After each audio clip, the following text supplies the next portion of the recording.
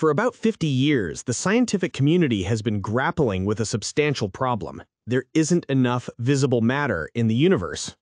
All the matter we can see, stars, planets, cosmic dust, and everything in between, can't account for why the universe behaves as it does, and there must be 5 times as much of it around for researchers' observations to make sense, according to NASA. Scientists call that dark matter because it does not interact with light and is invisible. In the 1970s, American astronomer Vera Rubin and W. Kent Ford confirmed dark matter's existence by looking at stars orbiting at the edge of spiral galaxies. They noted that these stars were moving too fast to be held together by the galaxy's visible matter and its gravity. They should have been flying apart instead. The only explanation was a large quantity of unseen matter binding the galaxy together. Rubin said at the time that, quote, "What you see in a spiral galaxy," end quote, "is not what you get." Her work built upon a hypothesis formulated in the 1930s by Swiss astronomer Fritz Zwicky and kick-started a search for the elusive substance. Since then, scientists have been trying to observe dark matter directly and even built large devices to detect it, but so far with no luck. Early in the search, renowned British physicist Stephen Hawking postulated that dark matter could be hiding in black holes, the main subject of his work, formed during the Big Bang. Now, a new study by researchers with the Massachusetts Institute of Technology has brought the theory back into the spotlight, revealing what these primordial black holes were made of and potentially discovering an entirely new type of exotic black hole in the process. "It was really a wonderful surprise that way," said David Kaiser, one of the authors of the study. "We were making use of Stephen Hawking's famous calculations about black holes, especially his important result about the radiation that black holes emit. These exotic black holes emerge from trying to address the dark matter problem. They are a byproduct of explaining dark matter." Scientists had made many guesses for what dark matter could be, ranging from unknown particles to extra dimensions. But Hawking's black holes theory has only lately come into play.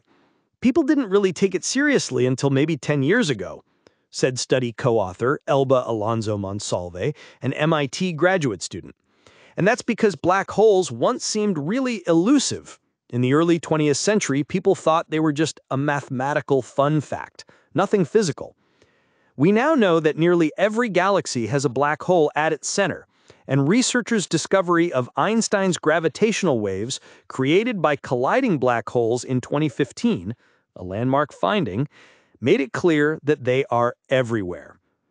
Alonso Monsalve said, "Actually, the universe is teeming with black holes, but the dark matter particle has not been found even though people looked in all the places where they expected to find it." This is not to say dark matter is not a particle, or that it's for sure black holes.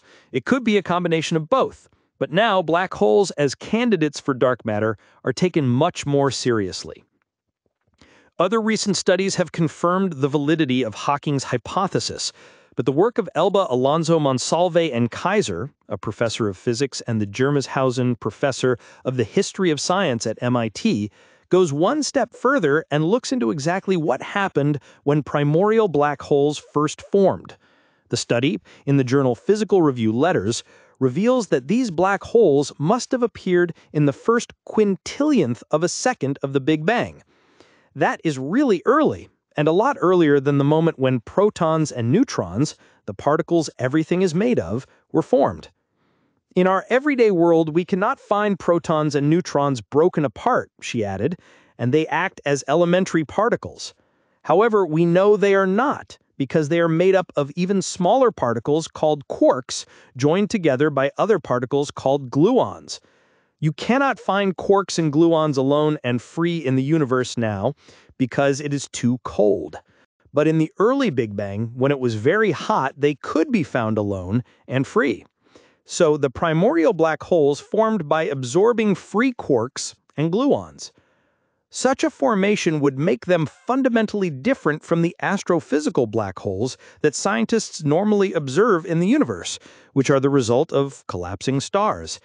Also, a primordial black hole would be much smaller, only the mass of an asteroid, on average, condensed into the volume of a single atom. But if a sufficient number of these primordial black holes did not evaporate in the early Big Bang and survived to this day, they could account for all or most dark matter. During the making of the primordial black holes, another type of previously unseen black hole must have formed as a kind of byproduct, according to the study. These would have been even smaller, just the mass of a rhino, condensed into less than the volume of a single proton. These minuscule black holes, due to their small size, would have been able to pick up a rare and exotic property from the quark gluon soup in which they formed, called a color charge. It is a state of charge that is exclusive to quarks and gluons, never found in ordinary objects. This color charge would make them unique among black holes, which usually have no charge of any kind.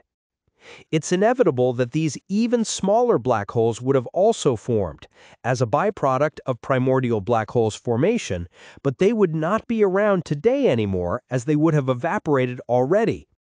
However, if they were still around just 10 millionths of a second into the Big Bang when protons and neutrons formed, they could have left observable signatures by altering the balance between the two particle types. The balance of how many protons and how many neutrons were made is very delicate and depends on what other stuff existed in the universe at that time. If these black holes with color charge were still around, they could have shifted the balance between protons and neutrons in favor of one or the other, just enough that in the next few years we could measure that. The measurement could come from Earth-based telescopes or sensitive instruments on orbiting satellites. But there could be another way of confirming the existence of these exotic black holes. Making a population of black holes is a very violent process that would send enormous ripples in the surrounding space-time. Those would get attenuated over cosmic history, but not to zero. The next generation of gravitational detectors could catch a glimpse of the small mass black holes, an exotic state of matter that was an unexpected byproduct of the more mundane black holes that could explain dark matter today. What does this mean for the ongoing experiments that are trying to detect dark matter, such as the LZ dark matter experiment in South Dakota?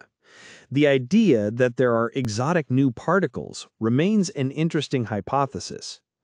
There are other kinds of large experiments, some of which are under construction, looking for fancy ways to detect gravitational waves, and those indeed might pick up some of the stray signals from the very violent formation process of primordial black holes. There's also the possibility that primordial black holes are just a fraction of the dark matter. It doesn't really have to be all the same. There are 5 times more dark matter than regular matter, and regular matter is formed from a whole host of different particles, so why should dark matter be a single type of object? Primordial black holes have regained popularity with the discovery of gravitational waves, yet not much is known about their formation. This work is an interesting, viable option for explaining the elusive dark matter. The study is exciting and proposes a novel mechanism of formation for the first generation of black holes. All the hydrogen and helium that we have in our universe today was created in the first 3 minutes, and if enough of these primordial black holes were around until then, they would have impacted that process, and those effects may be detectable. The fact that this is an observationally testable hypothesis is what I find really thrilling, aside from the fact that this suggests nature likely makes black holes starting from the earliest times through multiple pathways.